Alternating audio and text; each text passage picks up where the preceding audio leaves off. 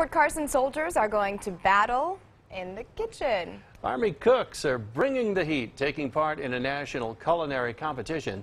New at noon, KRDO News Channel 13's Bonnie Silkman is checking out this special field kitchen where soldiers hope to win the coveted Philip A. Connolly Award. For these Army cooks, this is the Super Bowl of culinary competition. This is our chance to shine and show what we actually get to do out in the field, and it's a great opportunity. When soldiers are on the field putting their lives on the line, not many people think about how they're fed. Infantry doesn't really know when their last meal is going to be, so they really appreciate it. So that means a lot to me personally. It's a lot better than eating the regular MREs and motivates the people to keep going. Omelet definitely would be my favorite. Omelet? Yeah, I'll take an omelet. The unsung Army chefs hope their hard work here is a recipe for success to take home first place in the national evaluated competition. Thank you.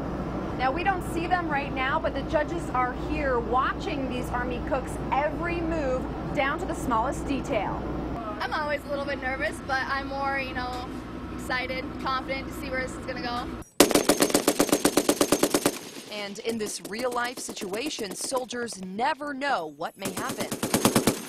Outside the field kitchen, soldiers are responding to a simulated attack. We honestly work really well together. We have a good detail that helps us out. We have good leadership, and it's just like the motivation. We always got to keep it up. We'll see if the chef's culinary skills and the infantry's protection will impress the judges enough to win the Connolly Cup. At Fort Carson, Bonnie Silkman, KRDO News Channel 13.